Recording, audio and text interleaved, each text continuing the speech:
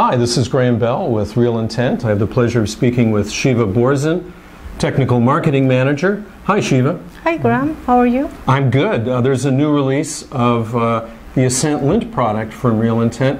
What is Lint? Why do people need to use that kind of a tool? Graham, basically Lint detects these design bottlenecks that impact synthesis, simulation, testability, implementation costs down the road. So people do want to use Lint to catch these design bugs. So what do I do? Just read my RTL from my design into the Lint tool? All you need to do is read in your design, run a simple command that performs the Lint analysis on your design. And this process is very fast. So what distinguishes the Ascent Lint product in the marketplace? Ascent Lint is distinguished by its high speed and high capacity in the market. In fact, some of our customers, such as NVIDIA, has reported faster speeds of up to 50x when compared to competitive tools.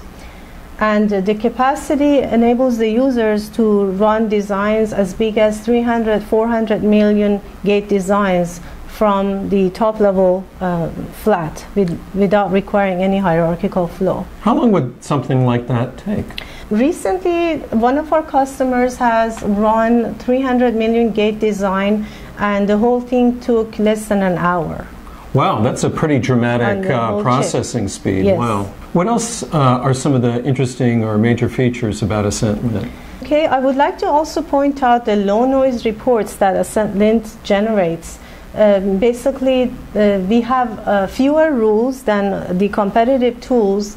We have about 420 unique smart rules that basically there is no duplication or no contradiction between these rules, whereas some of the competitive tools out there that have been around for many years, they offer thousands of rules. And these are redundant rules that were done over time, and a lot of contradiction between these rules. So what are the advantages of having smart rules versus sort of a 1,000 rule set offered by a competitor? The advantage is that the user basically saves time. They don't have to go through thousands of redundant rules and choose the ones that they really want to use. And so basically in setting up the policy file, they save time. They save time during the debugging process and going through the violation messages, of course, because they don't have to go through false violations in the report. And they also save time during even, waiving the violation messages. Interesting, interesting.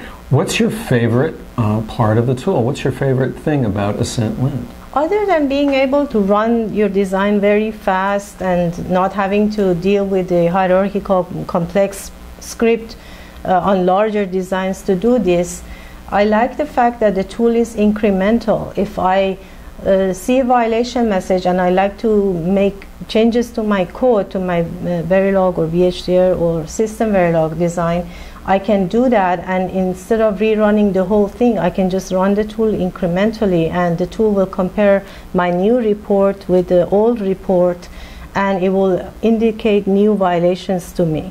So this again saves me a lot of time.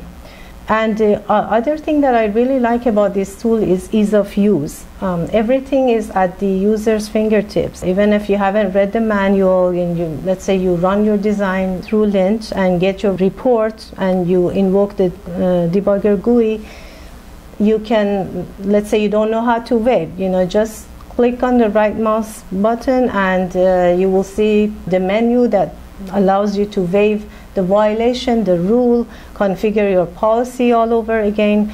So the tool is very easy and intuitive.